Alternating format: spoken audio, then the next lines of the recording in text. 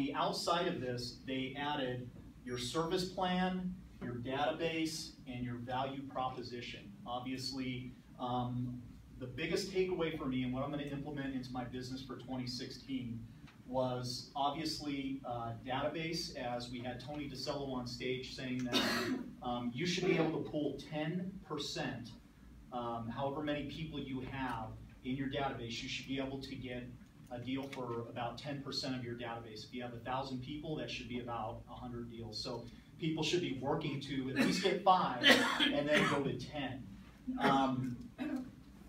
If you knew you were going to get 10% of your database in deals, how hard would you be working on your database? I mean, I'd be screaming on it every day. So that's what I'm building. Obviously, my numbers are nowhere close to being able to do that. My biggest takeaway was build that database and then learn how to leverage that database into getting those deals. And it starts with mindset. So what I will say is that how you think about all these things will probably be the biggest determining factor in whether or not you're successful at this business. So my biggest takeaway actually happened before I got to family reunion. I was sitting in the airport and someone snapped a picture, I think it was Allie, of me actually on my headset in the airport making calls before I went to family reunion.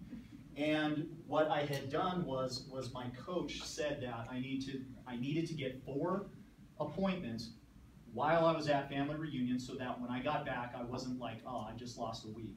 And I thought 4 appointments, I'm like, man, I usually try to set 5 a week, 4 when I'm going to a class 8 to 8 every day. That's gonna be hard because there's gonna be so many other things to do. I'm not gonna wanna get on the phone. So I had that urgency.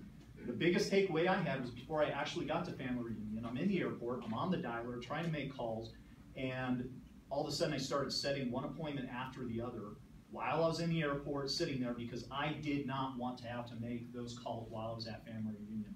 What was that? That was a complete change in mindset. There was that urgency. It was like, I got to get this done. I'm not going to let my coach down. So my big takeaway was how you think about these things are definitely going to make the biggest change into your business. My focus will be on my database, and here down at the bottom I have scripts, because scripts, whether you like it or not, no matter if they're boring, you don't want to use them, scripts play into your leads, your listings, your leverage, your database, your value proposition, and your service plan.